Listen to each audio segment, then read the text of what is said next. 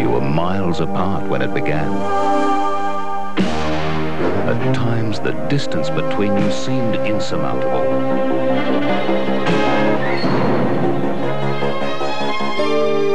But with the dawn came agreement, and a partnership was born.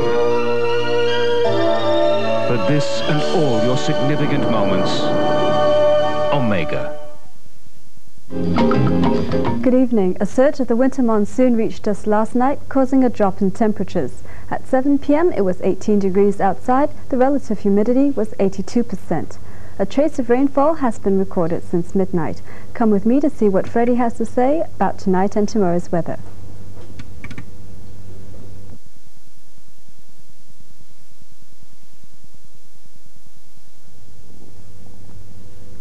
Not much change is expected as it continues to be cool and cloudy with some light rain patches tonight.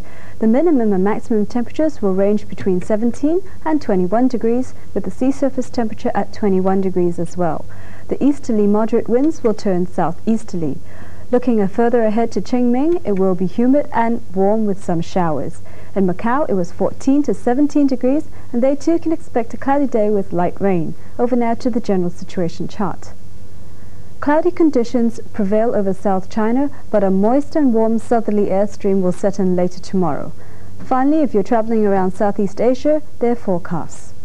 In Guangzhou, it was 12 to 17 degrees, and it will be cloudy. Shanghai can expect a fine day with morning mist. Today's temperatures 3 to 16. In Beijing, the temperatures varied between 2 and 19. It will be fine tomorrow.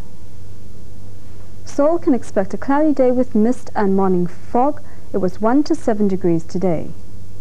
In Tokyo, it was 6 to 10. Tomorrow will be fine with morning mist. Taipei can expect an overcast day with light rain in the morning. Today's temperatures varied between 14 and 17. In Manila, it was 24 to 33, and it will be fine. Bangkok can also expect a fine day with morning mist. It was 27 to 38 degrees today. In Singapore, it was 26 to 31, and it will also be fine tomorrow. Lastly, Kuala Lumpur's temperatures 25 to 33. It will be fine and sunny tomorrow.